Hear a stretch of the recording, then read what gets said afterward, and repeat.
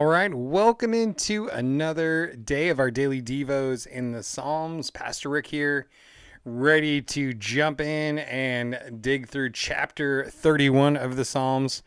I think we're going to cut this one in half because it's a little too many verses, I think, just to take in one crack at it. So we're just going to jump in and let the word of the Lord speak to us today. And so here we go. Lord, I seek refuge in you. Let me never be disgraced. Save me by your righteousness. I love, again, we've mentioned this before in our time together in the Psalms, is like, I seek refuge. I take refuge. I don't want to just expect God to meet me in the place where I'm doing all the messed up stuff. That I need to seek refuge in him. I need to move myself closer to him.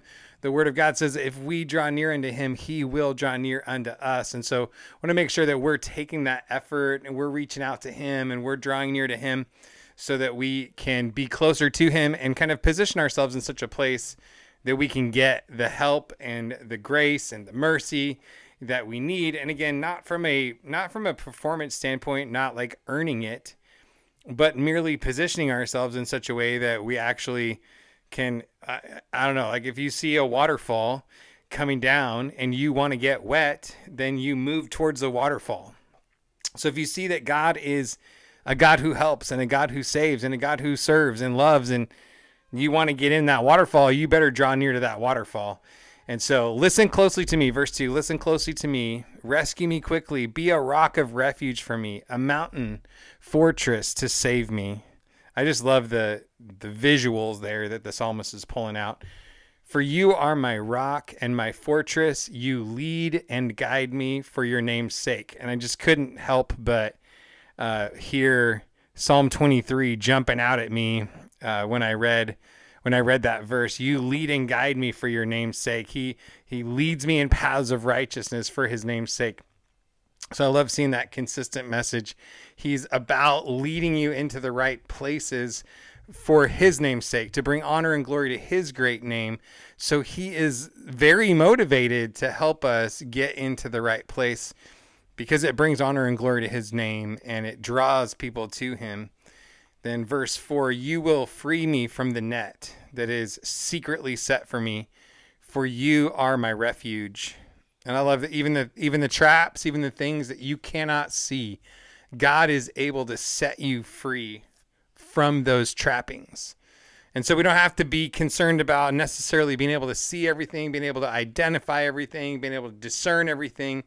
We can trust in the goodness and graciousness of God to cover us, to rescue us, to save us from those traps that are secretly set for us, and to be our refuge. Into your hand I entrust my spirit. You have redeemed me, Lord, God of truth. I love that identification of the Lord right there, the God of truth.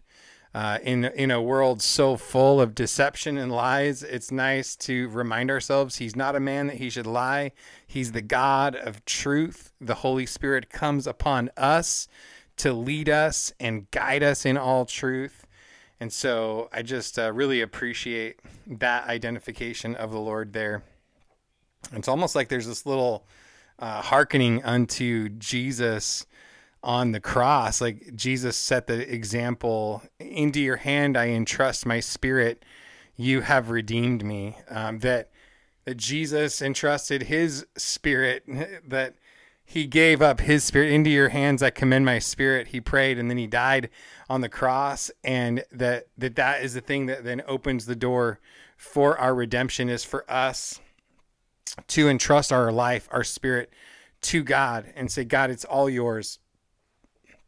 It's in that environment that we can experience the fullness of the redemption God has provided for us.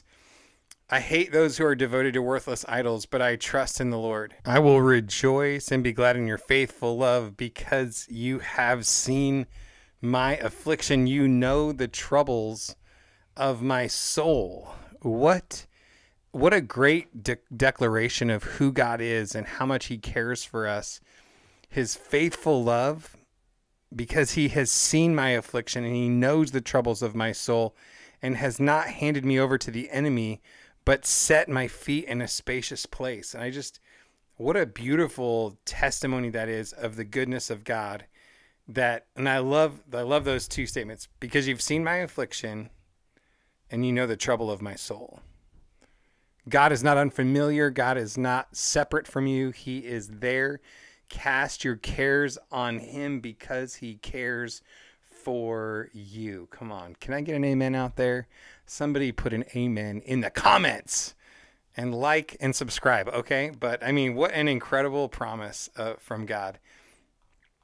Put your feet in a spacious place. Be gracious to me, Lord, because I'm in distress. My eyes are worn out from frustration, my whole being as well. Like the psalmist knew what it was like to kind of be at the end of your rope. And God's not afraid of people that are at the end of the rope. He can handle your tough stuff. Indeed, my life is consumed with grief and my years with groaning.